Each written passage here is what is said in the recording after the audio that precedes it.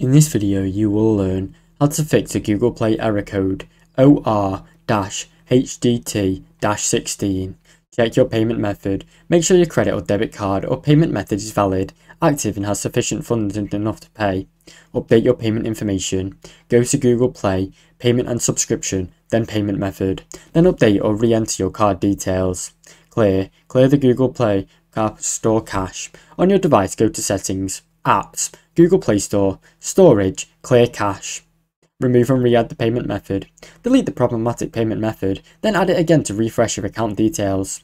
Try again. Make sure to try again with a different payment method. If the issue still persists, use an alternative method. This could be PayPal, Google Play Balance or another card. Contact Google Support if you need to. If none of the above work, reach out to Google Play Support for assistance with verifying your payment account.